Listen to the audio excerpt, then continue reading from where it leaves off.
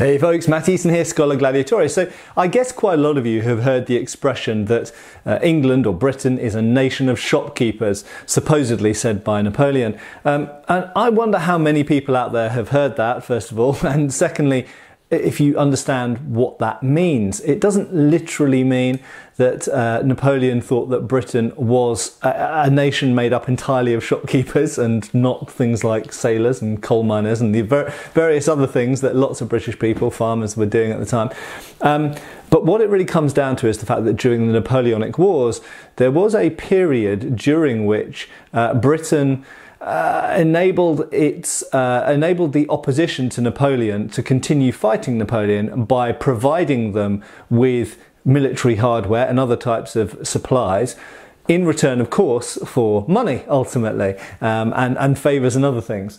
And this, of course, this profiteering goes on in most wars, and let's face it, many wars actually happen for economic reasons, not necessarily for the obvious reason to gain a piece of territory or defend a piece of territory or for some political reason, but because it's in the economic interests of the nation which is waging war. Now, how does this relate to swords? Well, I'm holding here a 1796 light cavalry sabre. This is probably just one of the most popular models of sword, probably the most popular model of antique sword that people in antique collecting want to have. And one of the reasons is because they just look really, really cool. In addition to very loud scabbard. In addition to looking cool, they were functionally good. They seem to have pretty much universally positive appraisal during their period as a light cavalry sabre. The only main criticism that's levelled against them is the fact that they weren't that well adapted to thrusting, and this is probably one of the reasons that led to the later more of a compromised design between cutting and thrusting, and their replacement with slightly straighter, longer and pointy or spear pointed models of sword. But that's for another video. The fact is, during the Napoleonic Wars, this was seems to have been a very well received, well respected and loved sword. And, you know, it is what it is. It performs well as a chopper, as a slasher. It's fairly light, it's fairly nimble. It's everything that you really want from a good sort of hit and run light cavalry sabre. Now, how does this link back to what I started saying about a nation of shopkeepers? Well, quite simply, Britain, as well as providing its own military with things like this and Brown Bess muskets and even Baker rifles and things like this and various types of pistol, did also provide these to their allies. In some cases, they were perhaps given, usually in return for something, in much the same way as the Americans during World War II did Lend-Lease. So, you know, for example, Britain got lots of Sherman tanks, but they didn't get them for free, and you know, Britain was still paying our war debts to America until about 10 years ago, pretty recently. So a similar thing in the Napoleonic Wars, not the same, but similar in that military hardware and equipment, and obviously I talk about weapons on this channel, but this relates to other, you know, supplies, vital supplies that people needed at the time, were also provided. But these swords, because they were one of Britain's products, became quite influential on the continent, but particularly in Germany, or what is now Germany. Bear in mind, German unification hadn't happened yet, so Germany was made up of a number of separate states, some of whom were fighting very hard against the French, some of whom weren't at that time, but in some cases, particularly Prussia, this model of sword was very, very influential, and it led to essentially a copy of it, a locally made, a Prussian-made, German-made version of this, which has become known as the Model 1811, or colloquially known as the Blücher, named after General Blücher, of course. So here is a Blücher. So the reason I'm making this video is primarily because I have owned these at various points in the past, but whenever I've thought about making a video of one, I haven't had one to hand. But here we go. Here is the Blücher, and you can see the outline of it is very, very similar to the British 1796 light cavalry sabre. One thing I should mention before I go on is the British example I've got here is an officer's sword. So there are some differences between the officer's sword and the trooper's sword. The difference being an officer's sword is a private purchase thing owned by the officer. A trooper, so if you're a normal private soldier in the cavalry, you are issued your sword, and that sword is owned by the regiment and ultimately by the government or the king or queen. So you don't own your sword, and in many cases each time you go out you might not necessarily use the same sword. You literally get given a sword from the regimental armoury. Although that being said, certainly within lots of regiments, I think there's quite a lot of evidence to suggest that a trooper number corresponded to a rack number, so the trooper would probably get the same sword most of the time. And in some cases, I'm sure some troopers asked for a certain sword because they were used to that one and that was their favourite one and whatever, but they didn't own it. Right, this is a government-owned and issued weapon. So this is the model 1811 Blücher. The first thing we have to say is that during the actual Napoleonic Wars, probably a lot of the light cavalry sabres that German forces fighting against Napoleon were using, probably quite a few of them were actually British-made sabres, the 1796, and it probably wasn't really until maybe the end, the later stages of the Napoleonic Wars, probably about 1814 or something like that, maybe 1314, that production of these in German states, particularly Prussia, really got up to speed, and that perhaps by Waterloo, most of the Prussian cavalry, light cavalry, who had these were probably by that point using Prussian-made weapons rather than British ones, but the initial supply was from Britain, and this is where we get, this is one of the ways that we get Britain being accused of being a nation of shopkeepers,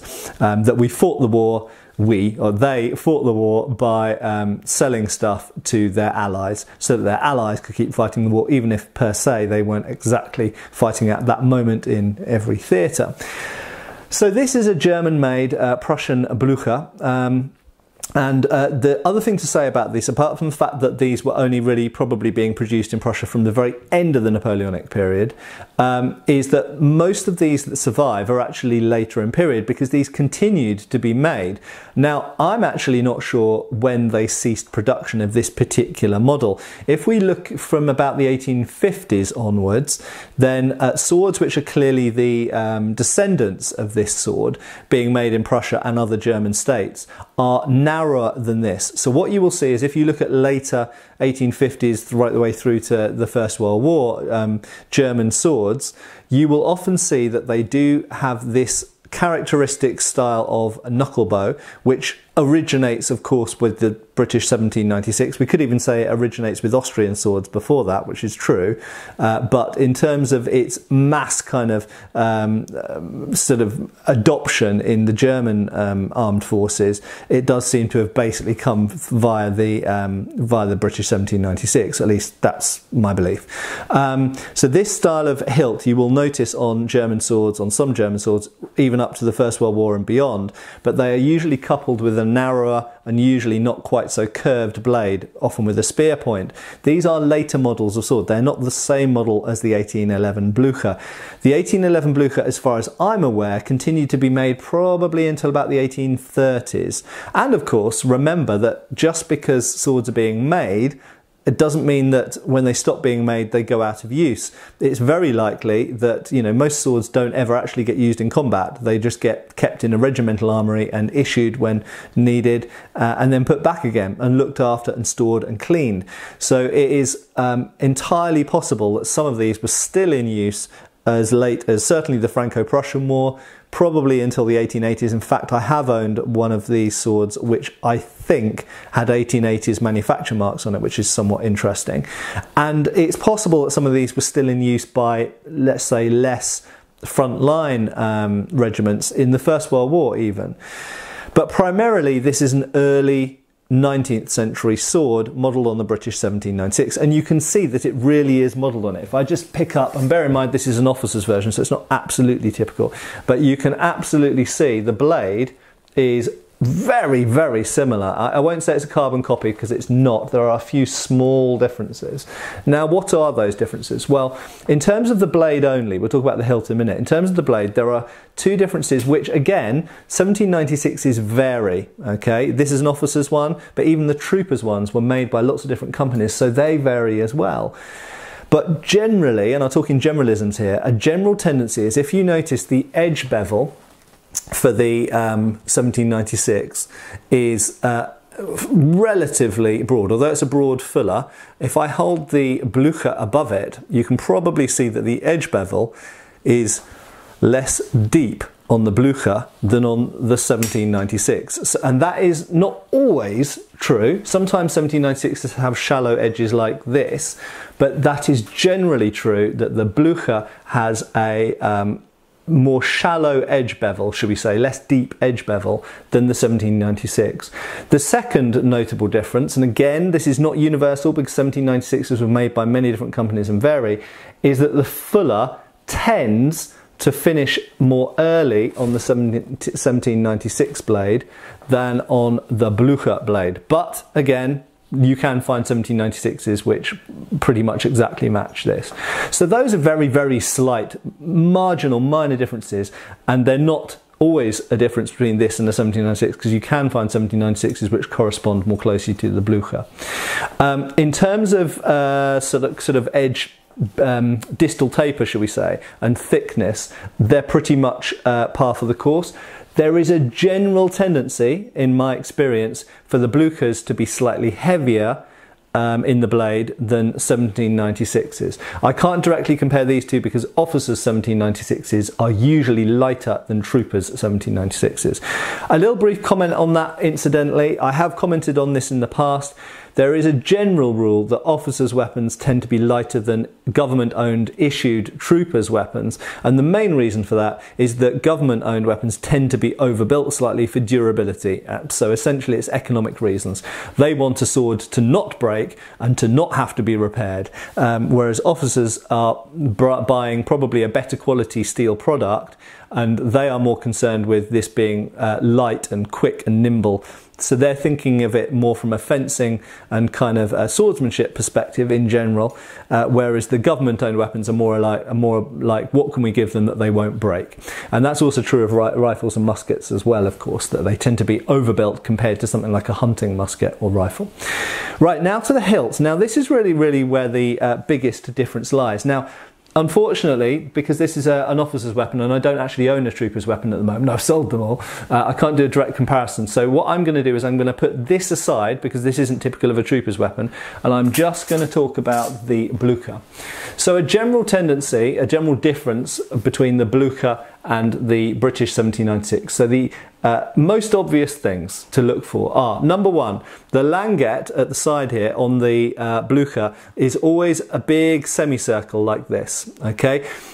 It's got quite a characteristic straight sides and then a semicircle. It's quite a characteristic shape. You do find some 1796s like this, but they tend to not quite look the same. They tend to either be slightly smaller or slightly pointier, sometimes even square, but the Blücher is always that shape. So just looking at the shape of that doesn't necessarily tell you it's a Blücher, but Blüchers always have them that shape. They are never any other shape, okay? Secondly, and this is very noticeable difference between the Blücher and the 1796, the guard on the Blücher is a humongous bar of steel. It's really thick, okay? Now, just for this instance, I will pick up if you just look at the thickness of the bar, as it were, now this is actually quite a thin one. The troopers ones are a bit thicker than this. But if you look at as an extreme example, extreme comparison rather, the 1796 bar you can see is made of much thinner bar stock than the Blücher. The Blücher is exceptionally thick. And I have never ever seen a British 1796 which was made of a bar this thick. It's incredibly thick and incredibly heavy, and it very materially changes how the Blücher feels in your hand compared to the British 1796 Troopers version. The Blücher is a heavier sword, a clumpier sword, it's much less nimble. Okay, they don't feel as nice in the hand as the original British ones do. It's often the way when you get something that's essentially a copy of something which went before. So the guard is very, very thick. Secondly, the German Blücher has a very rounded part to the knucklebow here. Again, the shapes vary with 1796s, but you can see that whilst it has the same basic shape, it doesn't kick in quite as hard. And this is a general tendency to German swords that use this style guard. They kick in quite hard under here before they come down to this straight portion here. So the shape of that guard, again, you can find 1796s which are more like this, but this very exaggerated bulge and then in is a particular thing which is particularly a feature of the German or Prussian Blücher. Next up is the back strap and the ears to the back strap. So just look at pictures of Blüchers, okay? They don't look quite the same as 1796s, and the general tendency, you'll notice that the back strap is in line with the blade here. You can get, as in fact this is an example, you can get 1796s where that is true as well. Okay, but the general tendency for the British 1796 is usually the hilt and therefore the tang is actually at a forward angle to the back of the blade. Okay, so again, not always the case. You do get British ones which are straight, but a lot of 1796s are actually a forwards canted grip, which the German Blücher isn't. The German Blücher is always in line with the blade. But if you just look, if you go on Google Images and look at M1811 Prussian Blücher Sabre, or Sable, if you use German spelling then you'll find German web pages of course. The shape of this backstrap is very characteristic to the Blücher. It's not a million miles different to the 1796, but it is always the same on Blüchers and very recognisable. And finally, and this is something which is quite, generally speaking, I think quite an easy to tell difference between, like visually, between the Blücher and the 1796. The Blücher has a very thick grip with a big bulge here. Now, that, some people might like that, okay? I tend to like narrow grips, so I have to be honest, I hate that. It's too big in my hand. And let's face it, I'm 6'1" and about 185 pounds. I am big by early 19th century standards. If you look at 19th century uniforms, I can't fit in most of them because I'd be too big. So that is a really big grip for people of the time. Yeah, you could argue maybe their hands weren't necessarily smaller than my hands, but I don't have small hands, and that grip feels too fat for me. It fills up the middle two fingers here, really, really fat there, and then not enough for the little finger there. Okay, I prefer a little bit less exaggerated difference between the wide part and the thin part. That fits in my hand a lot more comfortably than that one does. But I know lots of people in my own fencing club, for example, who always wrap tennis wrap around their fencing sword grips because they like the grips to be fatter. So each to their own. It's different strokes for different folks, basically. But it's very characteristic. So the main point I want to make is if you look at the shape of this Blücher grip with this real bulge here, it almost echoes the bulge of the guard. With this big bulge here and then in, is very characteristic of the German Blücher and very different to most British 1796s. Also, I forgot to mention the ears. The ears are this very characteristic, almost kind of oval, like half an oval shape. And you do find British 1796s with that shape, but again it comes down to the differentiation of the Blücher is always like this. So when you have this combination of features, the fact that, you know, that characteristic shape of backstrap, those characteristic shape of ears, the characteristic languettes, the thick guard with the big sort of P-shaped bulge, when you have all, and the bulge at the front of the grip, when you have all of those things together, you know it's a Blücher. But I even still concede, even sometimes when I'm looking at auction photos or website photos online, sometimes I have to do a little bit of staring at the picture before I can work out whether is that a 1796 that has Blücher-like characteristics, or is it a Blücher? So there we go. The nation of shopkeepers that provided 1796 sabres to Prussia in the Napoleonic Wars led to the Model 1811 Prussian Blücher Sabre, and these are not as valuable as 1796 light cavalry sabres, but because it's become so hard for collectors to get hold of 1796 light cavalry sabres, that has dragged up the price of these Blüchers, and these Blüchers are getting pretty expensive as well now, especially if they come with a scabbard, because obviously scabbards get damaged and lost quite often, separated from the swords. So these Blüchers are nice swords. They are big, beefy. If you have handled the 1796 but not handled the Blücher, I would summarise it to you as like having a 1796 on steroids. So basically a 1796 light cavalry sabre is actually a light sword. They look heavy because they're broad, but they're actually quite light. But these are like chunkier versions of a British 1796, and they feel indestructible. They feel very, very powerful, but they also feel quite like they've got quite a lot of weight in the hilt, which the 1796 doesn't. 1796 actually has quite a light hilt. And last thing I'll mention is the other thing, if you're ever looking at one hands-on, if you're up close to one, or indeed if there are good photos on a website, a dead giveaway to know that it's a German sword rather than a British sword is if you have any kind of markings on the sword. Now, British 1796s will often on the spine of the blade here have a maker's name like Dawes or Gill or Osborne, okay, which are clearly English names. Okay, so there you know it's a 1796. Sometimes they'll have something etched on the blade which will tell you it's a 1796. It might be a George III crown, or it might be the maker's name etched rather than stamped. But if it's a Blücher, what Blüchers almost always have on them are a series of letters and numbers, usually along one of the sides of the guard here, and very occasionally on the underneath of the quillon here, or sometimes on the top, sometimes somewhere else. But the usual place to find them is, as this example has here. Let's see if we can get it to focus. There we go. You can see there are a number of letters, which that's the maker's name. That's the RPC and Co, I think is. Oh no, it's not. It's just RPC is the maker. But then you've got some numbers, 860, 984. I don't know what those relate to. So some of these numbers will relate to manufacturing details, some will relate to regimental. And I have had one example of one of these before where the letters and numbers on the side actually told you that it was for horse artillery regiment.